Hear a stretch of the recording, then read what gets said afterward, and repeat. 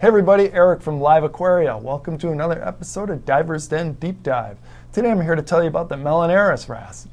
The Melanurus wrasse is also referred to as the tail spot wrasse or Hoven's wrasse.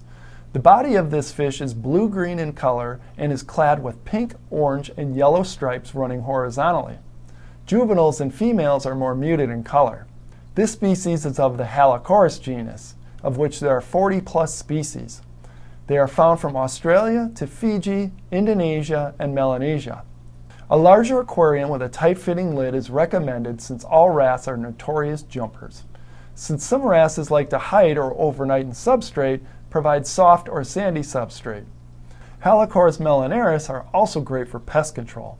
These wrasses will eat fireworms, coral-eating nudibranchs, and pyramid snails, protecting your corals and clams. It may also eat parasites off of tank mates.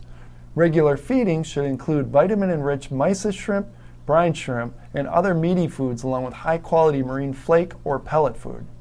These fish are generally considered reef safe, but may eat or attack ornamental shrimp or other smaller crustaceans as they grow larger. Adult Melanurus wrasse can reach 5 inches in length.